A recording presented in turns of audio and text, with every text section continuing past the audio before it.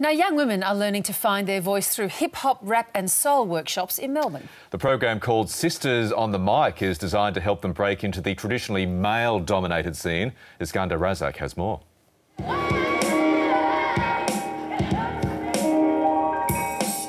Finding their beat. It's made from an Ella Fitzgerald piano riff.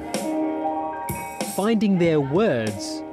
And I had a visual which was like people walking in a street together for a cause. To find their voice. Sit that song to loop and let's sit back. It ain't about chit chat, just rap. Let the snare hit the track with a thick crack. Let me spit, let me kick that. For years, the Melbourne Arts Centre has been running hip-hop development classes. So, you want to go next chorus too, or? We were targeting community groups, youth centres and more, I guess, marginalised young people, because we know that they have the interest and skills but just don't have the support. But there's a problem. Hip-hop has always been very male-dominated and girls have been intimidated by that.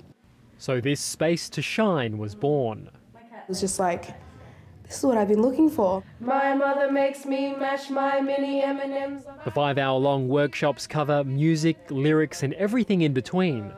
When we go higher, try and feel the sound come out through your nose, and your nose will start to buzz. Dozens have gone through the course, which has expanded to include other genres.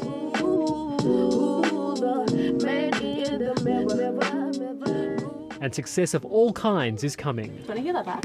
Arcade sounds pretty sick, man. That's like 2 seconds in the booth.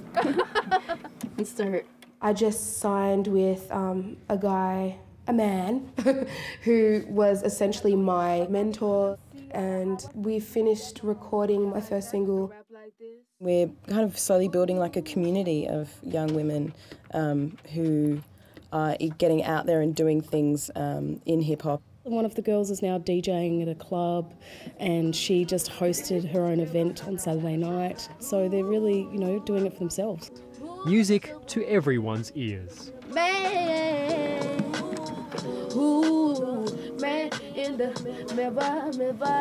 Iskandar Razak, ABC News, Melbourne.